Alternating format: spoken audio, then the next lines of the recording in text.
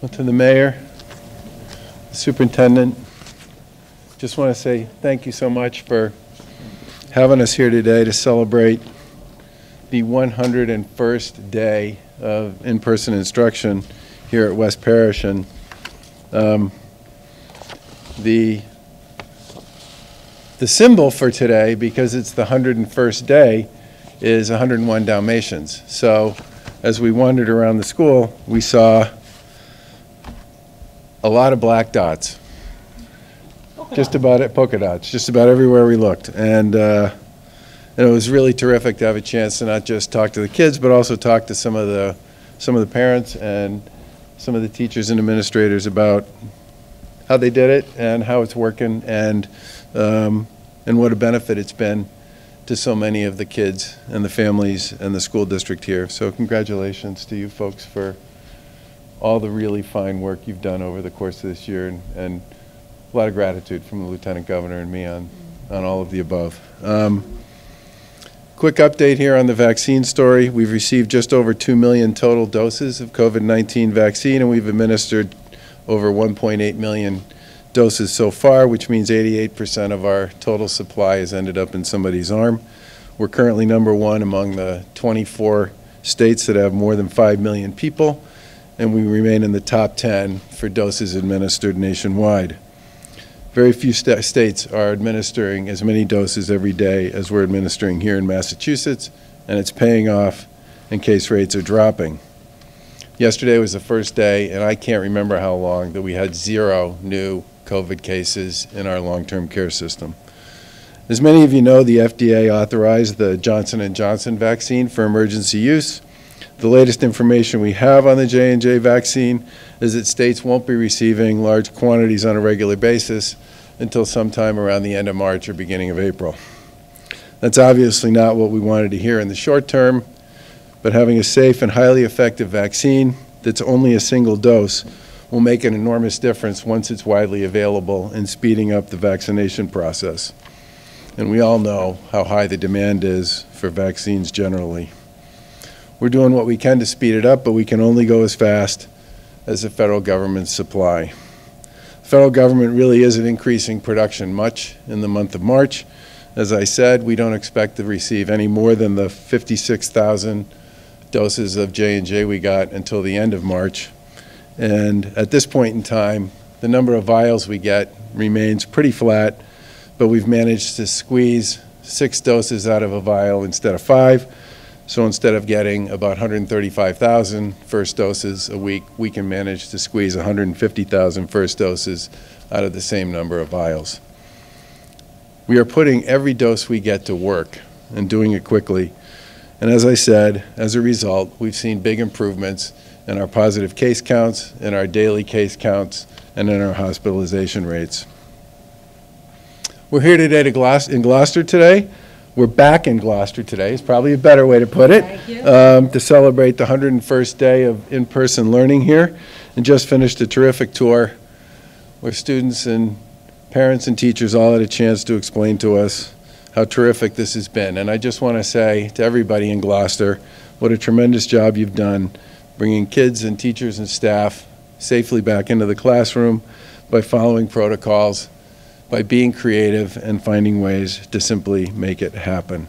And obviously, we look forward to seeing a lot more kids get back in school between now and the end of the year. This Friday, the Board of Elementary and Secondary Education will be meeting to discuss giving Commissioner Riley the authority to determine when remote learning satisfies learning requirements for elementary schools starting in April. Around 80% of the schools in Massachusetts are in some form of hybrid or in-person learning models, but obviously we'd like to see more kids back in class more often. And as everybody knows, yesterday the Biden-Harris administration announced that K-12 educators, school staff, and child care workers would be made eligible for vaccines. And our administration has prioritized educators and early child care workers through our state vaccine distribution plan.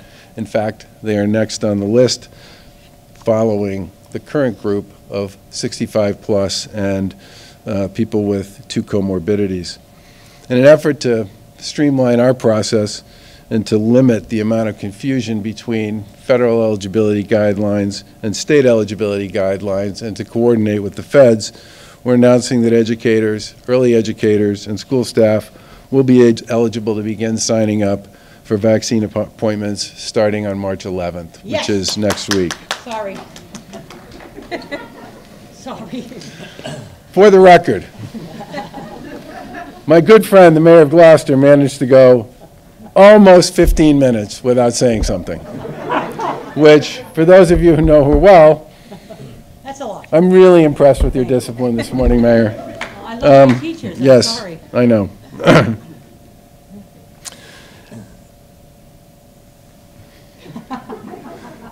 When appointments are released next week on Thursday, K-12 teachers, child care workers, and school staff will be eligible to sign up at all 170 vaccination sites that are open to all eligible residents around the Commonwealth. Additionally, the command center will designate specific days at mass vaccination sites for educators to get their shots, and we'll have more details on that as we work them out. This group of workers consists all in of about 400,000 people, which means another 400,000 residents will become eligible to book appointments starting on March 11th. They'll join several of the other currently eligible groups, including everybody over the age of 65 and the folks with 2 or more certain health conditions who've been working their way through the system for the past couple of weeks.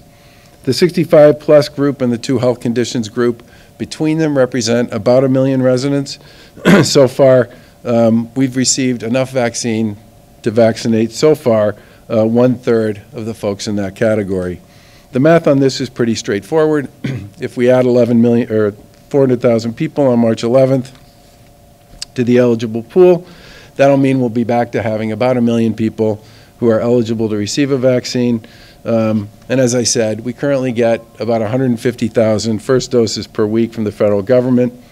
The message governors got yesterday is that we should not expect a significant increase in supply until the end of March. Therefore, it will probably take a while for all the folks who are part of this eligibility group to work their way through the system. Our estimates would be first dose appointments would probably start to cover pretty much everybody in that group about a month after they're eligible. We do want to make this change to be consistent with the Biden-Harris administration's directive. We don't want people to be confused. And while here in Massachusetts, we've been a national leader with respect to how fast and how efficiently we can administer doses, the fact remains we're still only going to get about 150,000 first doses every week. We'd like everybody to get vaccinated as quickly as possible, but it will take time to move the current folks who are left in the 65 plus and 2 comorbidity categories who want to get vaccinated through the system, as well as the 400,000 educators who would be part of this group.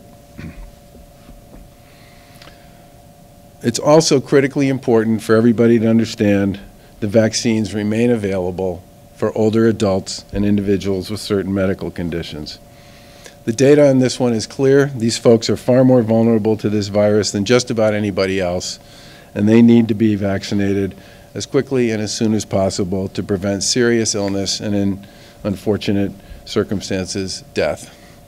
Right now, even with the approval of the Johnson & Johnson vaccine, the numbers of doses coming into Massachusetts will remain relatively consistent over the course of the next 3 or 4 weeks, which are obviously not enough to vaccinate everybody who would like to be vaccinated today. There's a lot of excitement about the J&J vaccine, and I'm first on the list to have an opportunity to put to use and deploy a single-shot vaccine, and having a third manufacturer in the process over time will make a really big difference. But Massachusetts has been notified by the feds that we're only scheduled to get 1 shipment, which we got this week, of 58,000 doses for the month of March. And that has been distributed primarily to hospitals, health systems, some community health centers, and I fully and allocated basically to be used over the course of the next week. And we don't expect to get any more until the end of March or the beginning of April. Obviously, that timeline may change. We certainly hope that it does. But that is the current guideline that we've been given by the federal government yesterday. We currently have the capacity, and I said this before, to administer far more doses than we currently receive. We hope that we will see a significant increase at some point in the future, because we do have the ability to dramatically scale the number of people who get vaccinated in Massachusetts, but we can only vaccinate with what we get from the feds. Now, coordinating a program for the entire country is obviously a complicated task. It's the most ambitious vaccine rollout in our nation's history. It's never been done before, and the stakes have never been higher, as our state and the nation and the world desperately wants to put an end to the pandemic. The process has been difficult, but through the frustrations, we should all keep in mind that if we are patient, everyone who wants one will eventually get one. People at every level of government are working this and working it hard, and so are many of their colleagues in the private sector who provide the opportunity for people to get vaccinated in so many different locations here in Massachusetts. There are many factors that play into how states and communities approach the process, but everybody's basically chasing the same goal. And we'll keep working to administer every dose we get as quickly as possible to expand capacity and to make sure everybody knows when and where they can get their vaccines. We do want to make sure that there's not a lot of confusion between federal eligibility standards and state eligibility standards, so we will follow suit with the feds to be consistent. But we obviously need a lot more doses a lot sooner than the current guidelines that we've been that have been applied to us by the feds if we're truly going to make our way through this group as quickly as possible. And rest assured that people will get their vaccine, but people will need to be patient unless there's a big change in the available supply in the near future.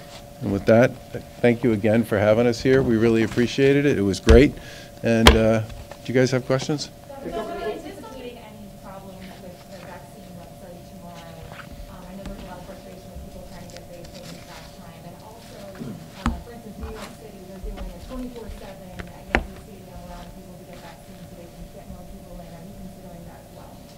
Well, first of all, we've vaccinated on first doses a larger percentage of our population than any other big state in the country. I think the program we've put in place has been enormously effective as making sure we put shots in arms.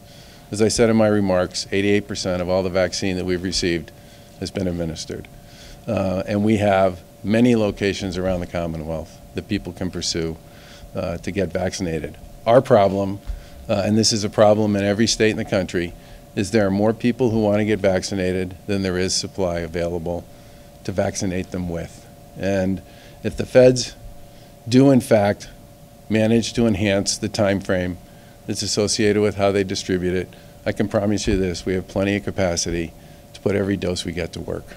Governor, will teachers have to compete with everybody else who's already authorized starting next week? Are they going to have to go onto the website and battle out there, or are you going to create a fast lane for them, maybe so that they can get vaccinated in places like here, at the workplace, like healthcare workers did early on? The current, remember, there are still significant numbers of people who are over the age of 65 and have two comorbidities that under the CDC guidelines put them at significant risk of hospitalization and death associated with COVID. And in Massachusetts, 90% of the people who died of COVID so far were over the age of 65.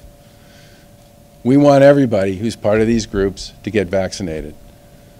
But unless we get a significant amount of additional supply, it's going to take a while for people to work their way through the system.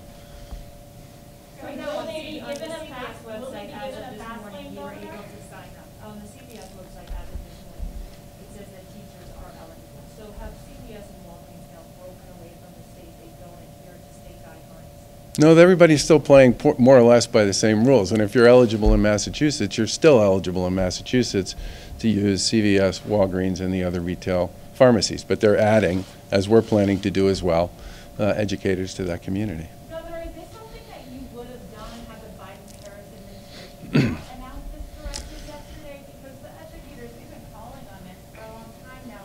And then separately, you mentioned specific days for educators at these mass sites. So they're teaching. So I'm wondering how they're going to be booking appointments and teaching if you can't book those. Well, first of all, the education community was right after the 65 plus and the folks with 2 comorbidities on our list. And remember, our list came from an advisory panel here in Massachusetts that prioritized, first of all, preserving life. And the data is simply overwhelming. The people over the age of 65 and people with multiple comorbidities are the ones who are most likely to be hospitalized and most likely to die. And we felt it was really important that they be dealt with early in this process. I don't want people to get confused about where they can go and where they can't go if the federal rules associated with some of this are different. So we're going to move up the educator community, give them the ability to start booking appointments starting next week. What about the mass vaccination sites, like the specific days for educators? Could you give them out in school buildings even? And also, would you consider giving them the J&J vaccine if they want the one-shot one to get it over with? Well, keep in mind that the J&J vaccine, as I said, we got 58,000 doses. They've been allocated to primarily healthcare providers, and we're not going to get any more until the end of March or beginning of April, which falls outside the time frame that the President talked about, wanting to see everybody in the education community get vaccinated. If that changes, obviously, it makes it possible to do other things. Although I also want to see us use that J&J vaccine to do some mobile vaccination work because of the ease associated with storing it and preparing it and getting out into some housebound areas and some shut-ins and people who typically can't get to any site. I think with respect to the way we've been thinking about creating days, we would probably put them on weekends when people aren't in school and do it that way.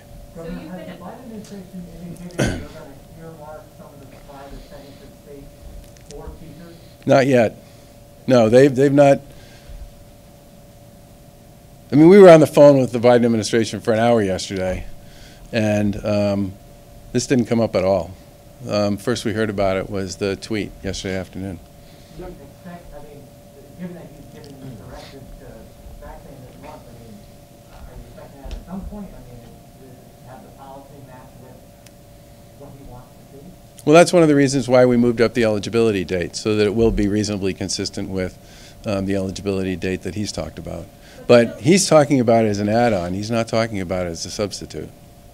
We're looking for students to return to the classroom next month. And it doesn't sound K through 5, right. Right. But it doesn't sound like teachers, if they're jostling for an appointment with everybody else, could necessarily be vaccinated. Do you expect some resistance? People have been here for 101 days. There are schools all over Massachusetts that have been operating in person since September and have done a really terrific job of managing COVID along the way. We've also made available to any school district that wants it and any school that wants it a weekly surveillance program that the state is paying for to begin with, and locals can use some of the federal money they've got to pay for if they choose to use it going forward. And the CDC's own guidelines with respect to reopening schools don't require vaccinations for schools to be reopened. Governor, don't Fenway, the season, the Sox are going to start playing, will that still be considered a mass vaccination site? Is there any plan for that? We're talking to the folks at Fenway right now about how to handle the issue associated with fans and games, and I think we'll have more to say about that shortly. But the bottom line is everybody who needs a second dose is going to get a second dose, and if we need to move the way we handle first dosing and second dosing going forward, we'll find another place in the city to do it. Governor, yesterday, Senate President Spilka called. Can you let me just... We've seen several states roll back on the mask mandate. Do you have any plans for Massachusetts? I think the mask mandate has been an important element in both encouraging behavior, but also sending a message about the importance of recognizing and understanding that COVID is still very much with us, and people need to take precautions. And and especially with the new variants that are out there, which all the vaccines so far appear to work on. Some of the new variants are even more contagious than some of the stuff we've been dealing with for the past 10 months, 11 months, 12 months. And I think we have no plans at this point in time to change the rules with respect to the mask mandate. Senate President Spilka yesterday called on the administration to set aside a certain percentage, she didn't say how much, of vaccine to receive for educators and staff. Is that something that you considered? She also said that when we got new doses, we're not getting new doses. Okay, I can't make that point clear enough. In the current environment we're operating in, where we have very limited constraints around supply, we have a number of groups that we believe, based on the guidance we got from the CDC and the work that was done by our panel here in Massachusetts, are very significantly at risk of hospitalization and death associated with COVID. Those folks need to continue to be able to access vaccines at the 170 sites where vaccines are available in Massachusetts. We don't want to create confusion. We do want to see educators get vaccinated. We're going to move them up ahead of all the other groups that are part of the next phase of phase 2, next step in phase 2, to begin being able to schedule appointments next week. But I don't see how we can choose to take vaccines away from people who are over the age of 65 and significantly at risk of hospitalization and death from COVID, or people who have 2 comorbidities, many of which have already been proven time and time again to be terribly dangerous when it comes to COVID, and not include them going forward in the process. Now, we think teachers should absolutely be part of the game starting next week, and they'll be able to make appointments. And if the feds dramatically increase supply to help states deliver on this directive from the White House, that would be terrific, because we have the capacity in Massachusetts to do far more vaccinating than we actually have available vaccine. Last question. By moving teachers up, that's 400,000 more people becoming eligible. Well, it's not, keep in mind, it's not just teachers. It's educators, staff, child care workers. It's a big universe. By moving that group up, does it set everyone else back? If the supply numbers don't change, yeah. I mean, the thing people need to remember here is we only get the same number of vials we've been getting for the past few weeks. Now, we can get 6 shots instead of 5 out of the Pfizer vials, which is how we get to 150,000 doses, first doses. But part of what made all of us so excited about the J&J product was the single dose and the possibility to dramatically increase available supply in a really short period of time. But the message we got yesterday was, you know, we got this 58,000 doses, which we allocated, mostly to provider organizations, and we're not going to see any additional J&J that we can order until at least the end of March. Now, maybe at the end of March, we'll get a really big number that comes from the J&J production deal with Merck or something like that. If that happens, that's a big deal, because it's one shot. And I can't emphasize how big a deal one shot is relative to 2. It's not just about convenience, it's also about, you know, how you're putting your doses to work. And if we could get to the point where J&J is playing a really big role and we have a ton of 1-dose vaccine, that will make a really big difference. I mean, just think about every single person who's been vaccinated so far had to go back and get a second vaccine. So we've administered 1.8 million shots in Massachusetts. About 1.2 million have been first doses, and there are about 550, 600,000 people who are fully dosed. If this was all one shot, instead of having 550,000 or 600,000 people who are fully vaccinated, we'd have 1.8 million people who are fully vaccinated. So the one-shot thing makes a big difference. And if there's a lot more of that supply that shows up, it will make a big difference here and everywhere else. You would ask to get a better view of the supply chain a couple of weeks ago. Are you getting that at all? Well, honestly, the news yesterday about J&J was a big surprise to everybody. we thought we were going to see, and this was covered pretty extensively in the media, J&J had very significant commitments that they made as part of their financial support, part of the financial support they received under Operation Warp Speed. And a lot of us were anticipating that once they got approved, they would be delivering on the commitments that were made under that arrangement. They're less than half of what, way less than half than what was originally presumed to be coming in the month of March on the J&J side. Now, maybe they'll make up for it in April. But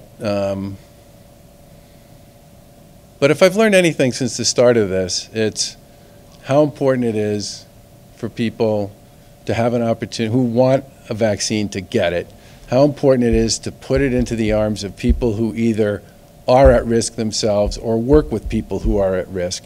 And we've done a pretty good job on both of those things in Massachusetts, which I think will make a difference on hospitalizations and case counts and deaths and all the other things that we talk about when we talk about the consequences of COVID generally. But the big challenge here is available supply, and it's been that way now for, well, more or less since the beginning. Thanks, everybody. Do you encourage teachers to wait until the 11th to get their appointment as opposed to going to CVS at this moment right now? If somebody can get an appointment, they should get an appointment. And by the way, they should also take whichever vaccine is available. This is something that the CDC, the FDA, the medical community, everybody has basically said, you know, if you get an appointment, take the vaccine that's available. They all work on hospitalization and death, which are the two things we should all worry about the most. But part of the reason people do talk about the importance of continuing to wear a mask, even after people get vaccinated, is one of the things the vaccine does is it prevents you from getting sick, which is great. One of the things nobody knows at this point is whether if you are in fact infected and you don't get sick and you don't show symptoms, even if you've been vaccinated, are you still somebody who could carry it and give it to somebody else who's not vaccinated? And that's being studied right now in a number of the countries that are a little bit ahead of the U.S. in terms of their population that's been vaccinated. So that's another reason why I think the mask mandate in particular, the mask mandate has nothing to do with whether or not the vaccine's effective. In fact, it's just the opposite. If you have a whole bunch of people who get vaccinated but could still carry the virus and theoretically give it to somebody else and show no signs, that puts people who haven't been vaccinated or people who remain part of a vulnerable population that hasn't been vaccinated at risk. So I think the mask mandate, at least until we get some answers on whether or not people who've been vaccinated can actually pass this on to somebody else, is a perfectly reasonable and appropriate place for us to continue to operate in. With governors in other states saying, no, we don't need a mask mandate, things reopening slowly, schools getting back, is there a danger out there that people are going to put down their guard and we're going to be back in a problem situation? So, I mean, I certainly hope people don't put down their guard. I mean, some of the decisions that we made with respect to our guidance around here in Massachusetts was really simply going back to where we were in the fall, okay? We left in place many of the criteria and many of the guideposts and the standards and the advisories that have been in place all along, and we left some of the ones that we added in December in place as well. It's still 90 minutes in a restaurant, which 6 people, no more, at a table. I think what I would say is that the vaccines, the more we do to serve vulnerable populations and to take the folks who are most likely to be hospitalized, get really sick, be hospitalized, and die, the more we vaccinate those folks and create a certain level of additional safety for them, the more likely it will be that we won't see significant burdens on the healthcare system. We won't see significant numbers of people getting sick and dying, which is great. But at the end of the day, this is still an incredibly contagious virus, and people need to take it seriously until we get to the point where we have vaccinated a very significant portion of our population. Now, if we get a ton of J&J in April, and Pfizer and Moderna continue to up their numbers in April and May and June, we have the infrastructure to vaccinate millions of people in Massachusetts. To be clear, at this point, no doses set aside for educators and no special days when they will be able to. No, there will be special days. What are the special days? We're still figuring that out. We just heard about this yesterday. Thanks, everybody. You said last month you didn't want to see vaccination sites do a cattle call, as you put it, for unused buildings. Do you think how the state police and your executive officer safety, is that a fair way to distribute unused vaccines from the state police headquarters? The protocols that are in place at this point are much better than they were at that point in time. I mean, they all went to people who are eligible, but I don't expect or anticipate that we'll be seeing that sort of activity or that sort of behavior in the future. And we shouldn't. We don't need to. We have better protocols now. We understand more about how to handle this. And I think in some ways, we're, you know, with COVID and with the first time on so many of the issues associated with this, we continue to learn the right way to do a number of things, and that's one more. Thanks, everybody. If there are special days set aside, wouldn't that mean that there are doses set aside for teachers? Yeah. Those will be appointments that will be reserved just for teachers. Correct. Well, educators. Or educators. Yes. Mayor, can we get your reaction? I know you were super excited when you heard that teachers will be vaccinated. Can we hear from you about it?